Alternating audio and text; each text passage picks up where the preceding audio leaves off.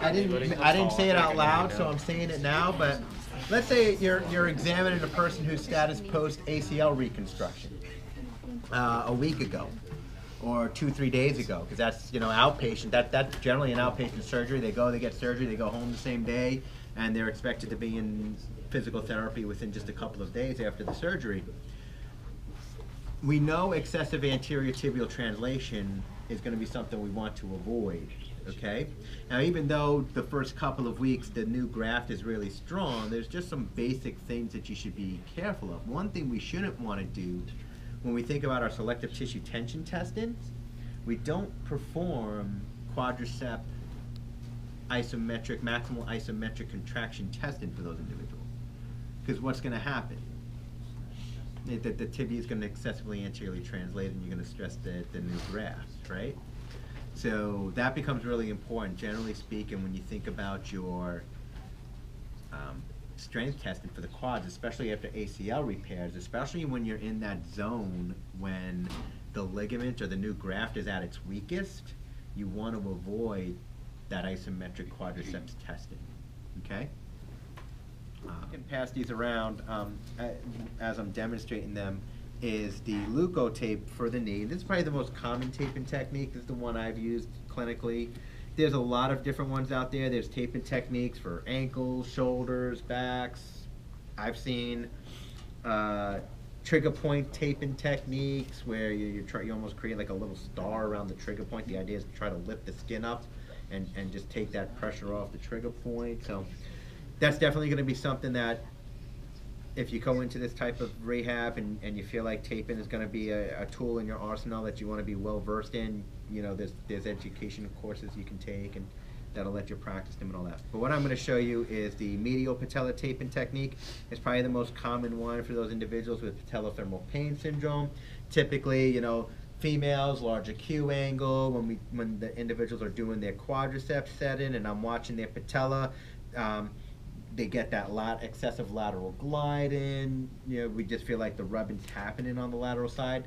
The idea is to apply a taping technique which will help try to quote-unquote reposition the patella medially. We don't think that really happens. We just said that a few moments ago in the slides that taping for patella positioning is not founded, is not supported in the literature, but sometimes just having that extra proprioceptive input and that extra force, medially directed force on the patella will sometimes mitigate the person's pain and discomfort.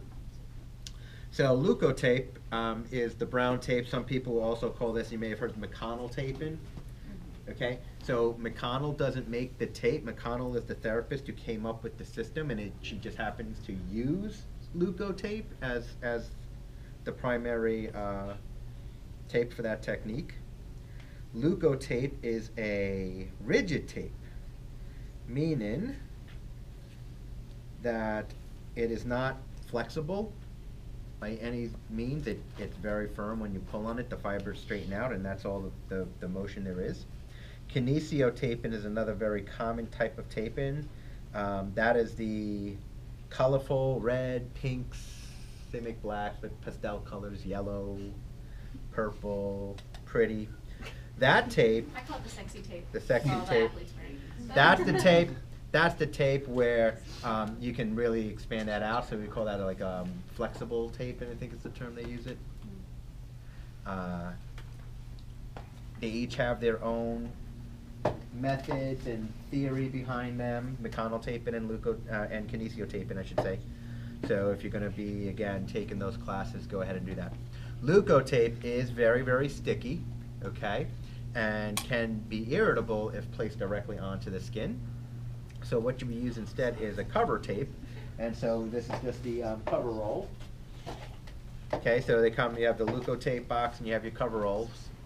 Okay, and so what you're going to do with the cover roll is you're going to cover the area of the knee that you are going to tape. Okay, place that down first, and then once you're done, you'll apply the Leuko tape over the top of that. Okay. For this taping technique, where you want to start is just lateral to the patella. So you need to feel where that patella is, where that patellofemoral lateral joint line is. You want to be just lateral to that, okay? and you want to come around medially enough. They talk about like trying to hook the hamstring. So what I do is I feel for the medial hamstring tendons, and then once I find that, I just place my coverall just a little bit past that, and then when I do my leukotape, just try to capture those hamstring tendons.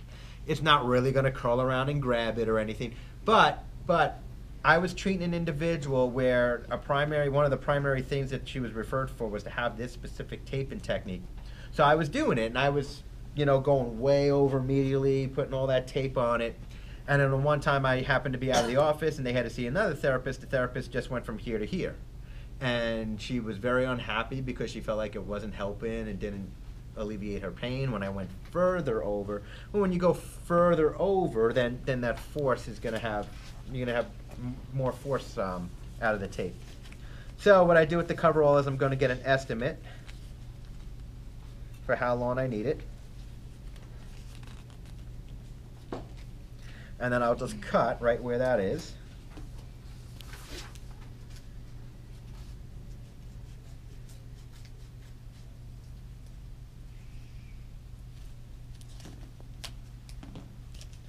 And for this technique, you're going to want 2 strips of this, typically speaking.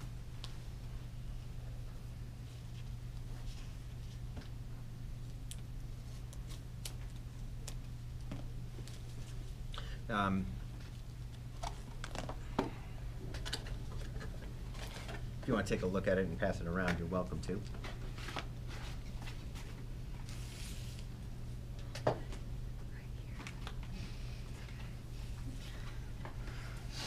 This tape is not nearly as sticky.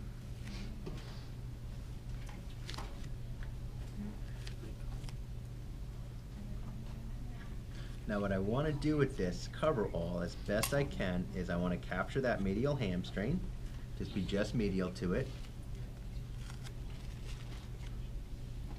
and make sure I'm covering the entire patella. So here's the top of his patella right here. So I've got just a little bit of extra tape extending over that. And when you put it on, you try to make sure it's as free of lines and wrinkles as much as possible. Okay?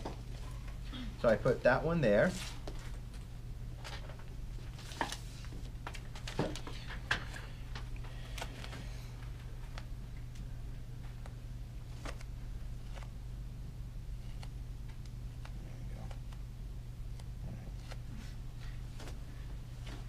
See, I got that one little, and then can you roll your leg out for me? Yeah. Perfect. I want to come to pretty much the same spot, just over those hamstring tendons. I got a little fold in the tape there, so I need to try to get rid of that. I'm probably not going to get rid of it. This is probably going to be where I would just say, you know what, throw this piece away.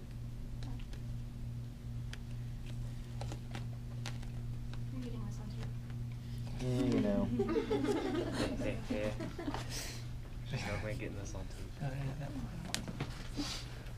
Edit that part out, right? Totally.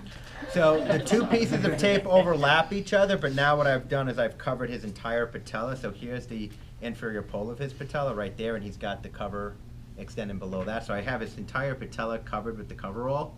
And so now what I do with the leukotape is I'll probably use 2 strips just going right over, okay? Now when we do that though,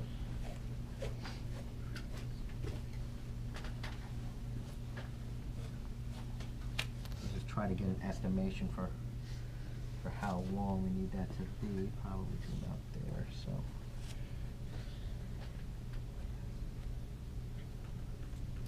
Come on, don't do that. Scissors are all 3 inches I know. It's too hard.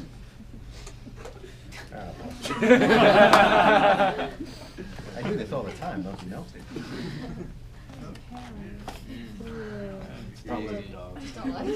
It's Hudson's art, blessing. Start laterally, anchor.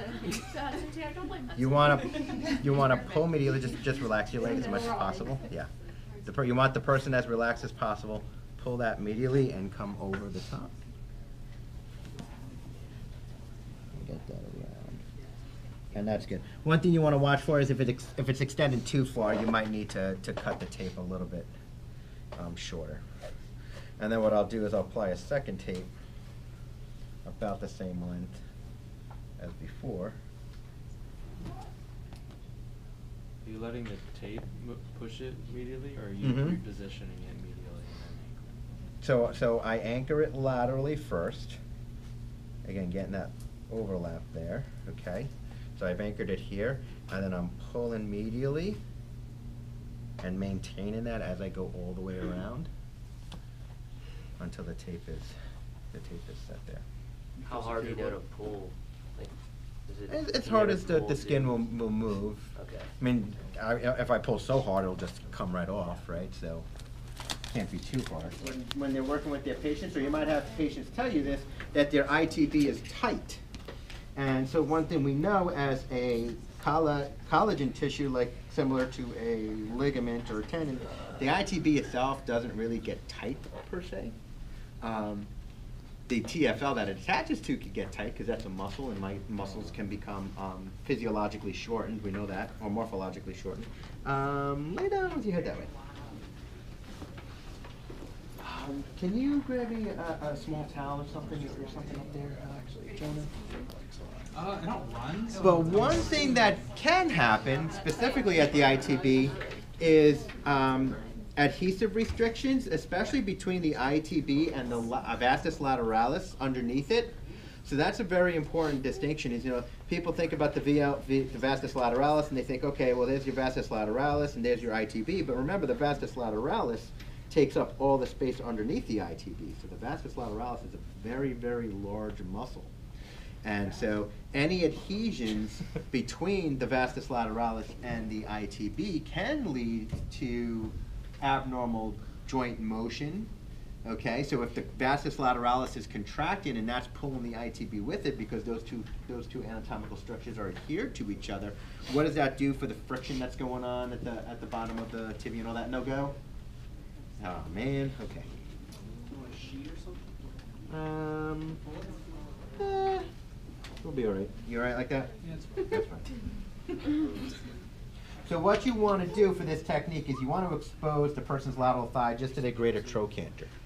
Okay? You don't need to go more than that. So his is right here. So what you're going to do is you can do the anterior ITB, okay, and then the posterior ITB. All right? For the anterior ITB, what you're going to do, both of these techniques are they call thumb down techniques. I'll show you what that means in a second. You're going to need some type of a massage cream. And so what you want to do is just kind of create a streak of the massage cream along the anterior ITB. So you just got to kind of palpate for that and create that outline there all the way to the greater trochanter. And so what you're going to do for the anterior ITB is thumb down technique. You're just going to place your thumb along the side of your hand, and then what you're going to do is you're going to run down the ITB until you get, all the way around the greater trochanter, as far as you can go. And then repeat the technique again. Is that normally pretty sensitive? It just depends. Now, how sensitive is it? I don't run. All the running you do, Riyadh. Maybe a run. I don't run. Yeah. Maybe not. For the sake of. Backhand, the forward hand is the one that does the anterior ITB. And the hand that's backwards behind me does the posterior ITB. This is how that technique's described. Okay? Dr. Rosa, can Yes. you work in between